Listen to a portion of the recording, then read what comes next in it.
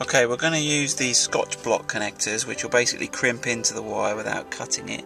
The important thing to know is that there are two channels in here. If I close it down, okay, now the channel near the opening mouth is the one that goes straight through, and then the back channel, there's a stop. So that's the wire that just goes in and terminates. Now I'll explain what I mean.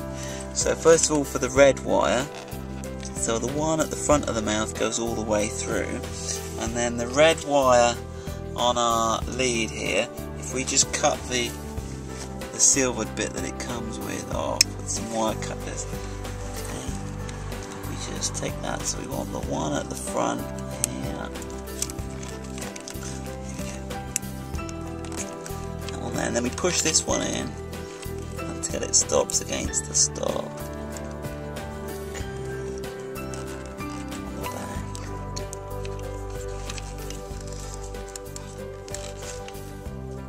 It's a little bit tricky because we haven't got much length. You can cut it and solder it if you've got the facilities to do that.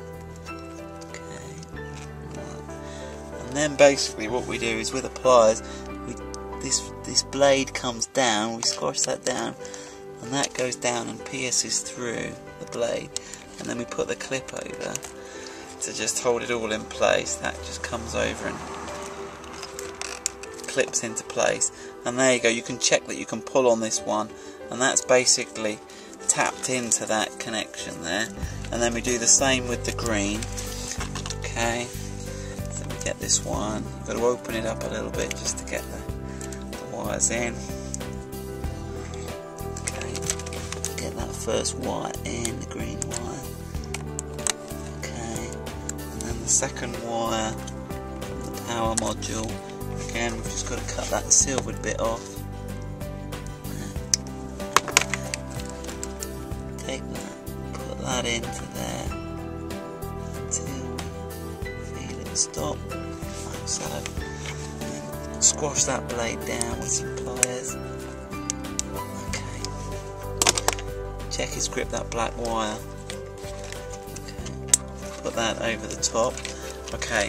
So then all this wiring can go into the back behind the dash. If you zoom out a bit, you'll see what I'm doing.